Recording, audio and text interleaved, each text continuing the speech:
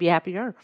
But yeah, I thought about this recently, that the digital world has united us all across so many professions that you could keep going with this as well, what I'm about to say, but like, so obviously musicians, everyone's been talking about streaming services, how streaming services are killing musicians' income. And there is a truth to that. Like, obviously, if you just look at the statistics, you could get hundreds of thousands of plays on a service like Spotify, and it will amount to tens of dollars. I mean, it doesn't make any sense. People's minds are usually boggled when they kind of think of the numbers, and it looks like such an impossible battle to make any money if you're going to through that revenue stream. Obviously, musicians have other revenue streams, but similar to journalists, I mean, there's a comparison there in terms of online media versus print media. I mean, when I was thinking about going into journalism, the idea that, I mean, newspapers had websites, but it was just an added thing. It wasn't the only thing,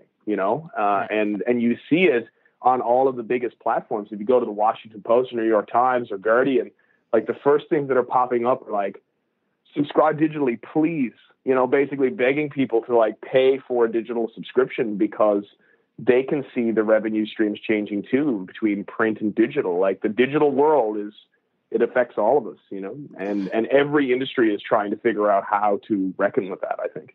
Well, I write, and so certainly the publishing industry has changed dramatically. Because, well, first of all, I admit I live in rural Newfoundland. I can't go and grab the bestseller that comes out that day. And if I want to read Stephen King's newest book, I download it. I grab it from, and I probably at this point would be doing that even if I could go to Chapters and grab it the day it comes out, because I got to have it that day. I do that. I get my library books quite often through Libby is the library, because I could go and get, the librarian to get the book come in, and they'll say, well, it's on hold, and then I got to wait. And, so I can just go on there and get the digital copy and read it. And Totally. It's so much easier, faster. Now, I still buy books. I just curate my collection a little better. If it's a friend's book or someone I really want to have their book, I buy the book. I buy the actual physical book. And if I'm in a place where I can buy it directly from the writer, I buy the book from the writer, especially when I'm out, we're doing tours and stuff now. And I've bought books. I don't make any money because I just spend it all in books. But mostly, though, my regular reading is all digital. And it's fine, because I know authors who have they saw the way that things were going, who jumped on that, who are making hundreds of thousands of dollars selling digital books.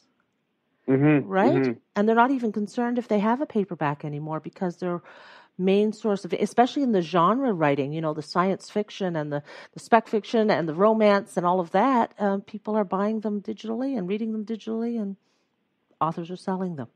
So absolutely.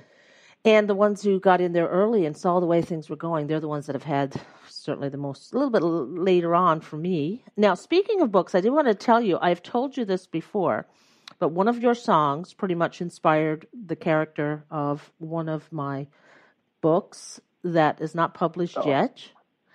The song Calendar, cool. Which is my favorite song. I love that song. It's just, it's one of my favorites all time, but it's definitely my favorite of yours.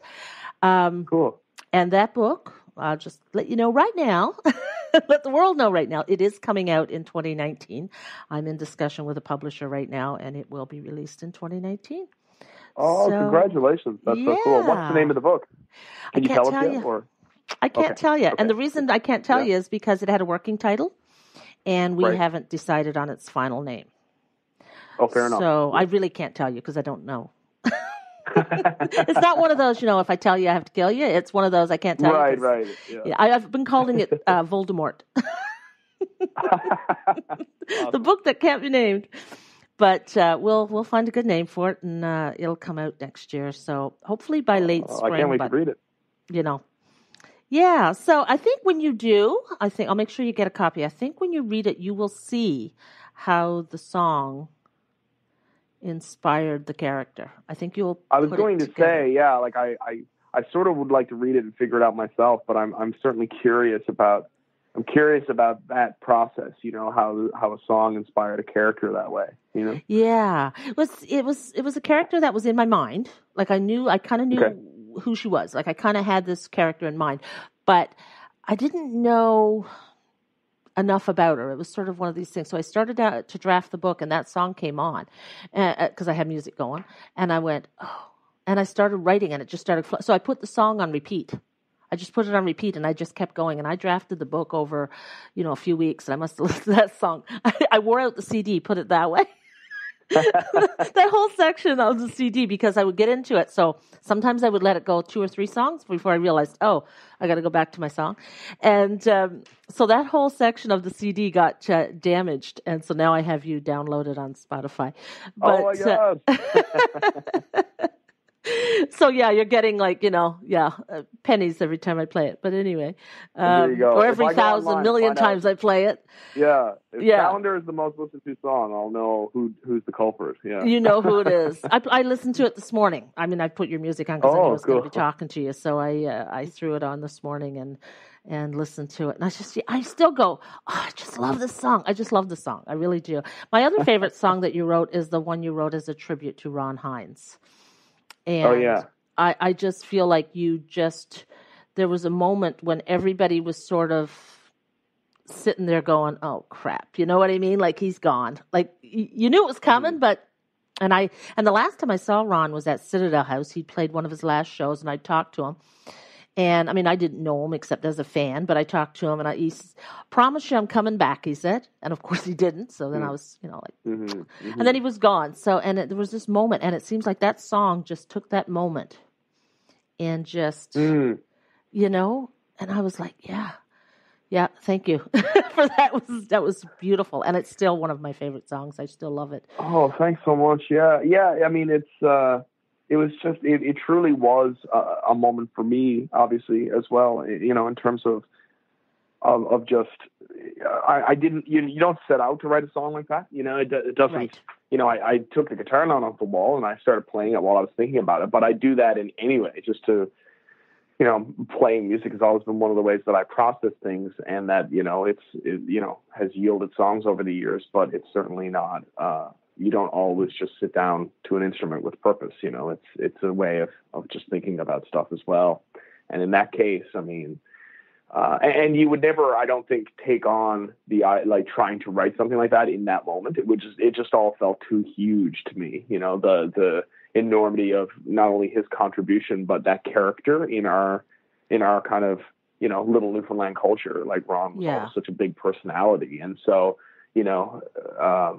for me, I mean, the thing that appealed to me right away about the song, like that thing that when I, suddenly kind of, had this thing in front of me, was just that it felt like it tried to tackle one part of Ron's legacy, which is the part that I think is, I mean, it's the songs, it's the songs he wrote and the craft that he exhibited in writing them. Because I think that part for me is the part that I've heard talked about the least about Ron in some ways. I mean, you always hear everyone say he was a great songwriter, but never why he was a great songwriter, like beyond saying, okay, he told our stories. Okay, that's cool. But there's lots of people who do that. And I think that it was, the craft that he exhibited, the detail, the attention to detail. And I had that experience on a personal level when I wrote a song with him 10 years ago, that he was that person who, he was just such a really great editor. He would think about all those extraneous words and say, why are we singing those? It gets in the way of the melody, it gets in the way of the story, it clouds the thing. Like just those little tiny details all add up to that X factor of why a person likes a song. Because obviously no listener should ever be actively thinking about that when they hear a song. They want to be transported away. Right. But that thing is part of what transports them away. It's like the whole, being the colorist in a movie. If you did a good job, nobody notices. They're just transported by it. No one is, unless you're a film buff, is sitting back going, I love the palette of colors in this scene where two people are having an argument. You should be completely engaged in the argument and like emotionally connected to that, So the craft that he exhibited, aside from obviously writing our stories and all those things that we all know, I just think that craft was so much about what made him, leaving all those great songs behind, So I don't know. I feel like all that was sort of somewhere I wasn't thinking about it actively, but I was feeling it, I guess, somewhere in the back of my head that was all the true legacy that Ron was kind of leaving us behind, is that, just trying to write the best song he can, Yeah, he was ridiculously good at writing a song and they were so succinct and concise. Like you just got it. It almost made it sound like, it felt like, okay, it was simple, but it wasn't. It was, like you said, edited to that point and considered every bit, and that would be what made it good. Your first drafts, right, are not great. It's what you do after and the same with any kind of writing, I guess. Writing for me, if I didn't have a good editor, forget it. I can't find the pieces the same. Editors help you shine it up and polish it, and like you said, take out the extra, and so that people can just read and just Well, it's that old quote: "Write drunk, edit sober." And exactly. I mean, some writers, I guess, think of that literally, but generally, metaphor. It's a great metaphor, because you sort of. And that's always the scariest art too. I think there's a total art to all the editors out there, the song crafters, all those people. The art is there. It's the same in making records as well. Like the mix engineer, the mastering engineer, definitely fall in that same sort of category, because they're the next stages that everything passes through before it gets to the final thing. And the art of that is maintaining whatever kernel of greatness there was in the original, while sanding all the edges to make it as good as it can be without sanding out that core original thing. I mean, that's, as you know, anyone who's ever gone through the creative process knows that's the art. How do you cook it exactly right? You don't want it undercooked, but you certainly don't want it overcooked either. So it's a challenge that never gets easier. I think that's what's compelling about it, is that it's never like you do it for 30 years and then you figured it out, and then every time it's easy. I don't think anyone ever does. Anyone I've ever heard talk about creativity has always, said that it's a moving target forever, and that's part of the frustration and part of the elation of it. And a frustration for me is trying to get new people to share their stuff, and they don't have to share it with the world. They can share it with just one person or two people, and then I don't like the word criticism, the feedback that they get. They're afraid of it. And they get their backs up and they say, well, this is my work and this is how I do it. And sometimes I say, you gotta go into this with a lot of humility and say, you know what? I've done my best with it. Here it is. Give me some feedback. That doesn't mean I'm going to let go of the process and use every suggestion that's made, or it's a collaboration, and you go back and forth until, there's things that I will fight for 2 words if I think that they make the difference in that paragraph. And there's times when I'll say, like the name of the book, I knew when I submitted it that I was already open to changing the name of that book, because I wasn't custodial over it. I didn't feel like it was that relevant to the overall project. And, but I know that when the publisher mentioned it, they kind of softened things up because they didn't know how I was going to quite take it, because I'm sure they've dealt with people where that would just be the complete deal breaker. So, Right. Yeah. Yeah. So I was just going to say, I think that, that's such an interesting topic, like you're saying, like the idea of accepting criticism and how it works, because it's a careful balance on both sides, like producing records for artists.